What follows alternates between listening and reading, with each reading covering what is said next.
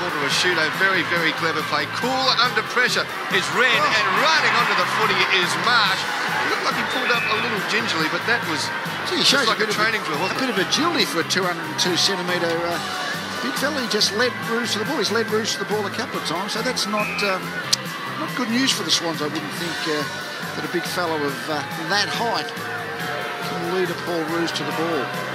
So Marsh lining up, very, very deliberate. Adelaide, the quick reply.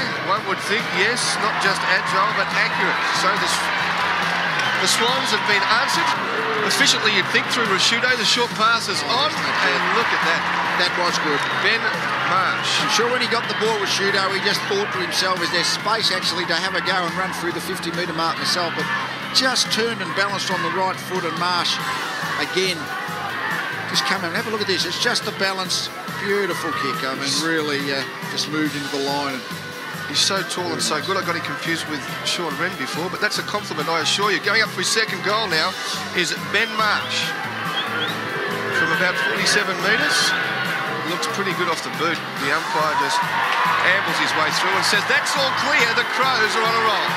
But blocked big attacking space. In from the side is Wren. Very clever. Quick hands to Pickley. Left foot snap. And the Crows answer again.